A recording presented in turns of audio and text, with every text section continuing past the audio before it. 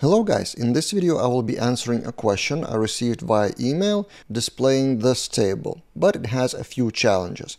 So this is the email text, you can read it, you can pause and read it all, but I will summarize it for you. So there's products, colors and sizes tables, and the challenge is to have sizes in the table as dynamic columns. So it's not set in stone how many columns will there be. There may be 2 columns or 6 columns.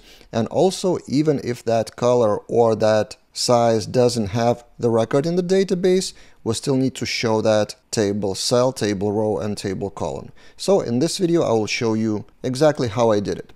And also I decided that some of the videos on this YouTube channel will have premium versions on Laravel Daily.com. So for Laravel Daily Premium members, there is a text version of the same lesson with a bit more content. So in this YouTube video, I will show you the grouping, and in the longer 8-minute video, which is accompanied with this tutorial and GitHub repository, I will show you additionally how I seeded the data and how I avoided N+1 query problem, and also how I used string helpers of Laravel to populate this reference from code, uppercased color, and uppercased size. This will be kind of intention to myself to create longer and more in-depth videos, which will be available for subscribers, but still providing the value for YouTube daily. So here's our controller. But before we get into that, let's start with the database structure. It's actually pretty simple. So migration for colors, migration for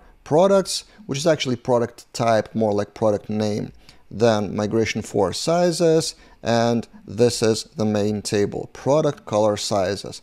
It looks kind of like a pivot table for many-to-many relationship, but it's not used as pivot table in this example. It's just 3 foreign keys with reference number, which is generated in the seeders. So the result in the database is something like this: color, size, product, and 10 products seeded in my case. And the visual result is this. I've recreated that project and we're showing the product code, first 2 letters of color uppercase and size, and empty cells if there's no record for that. So how to achieve that in the controller? Let's get back to our main solution point here.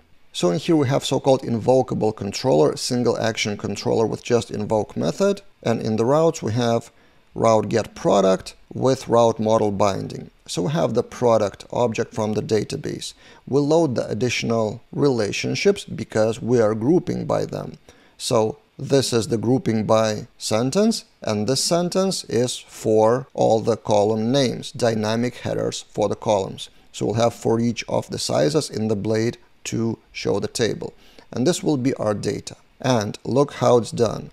We're getting the sizes, so we're getting all the records from this table by grouped by 2 level relationships. So product color size is actually, if we take a look at the model, this has many relationship to that table, and then that table has relationships belongs to all the other tables. So we're grouping by product color size, color, or in fact color name. And the result will be name as the key, which is exactly what we need for the table. Look, this one will be the key of our array, and this one will be the value which we will iterate and show the data.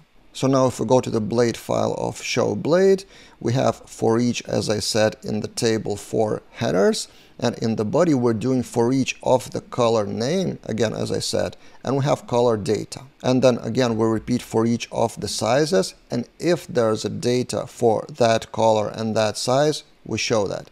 And this is the main syntax for that.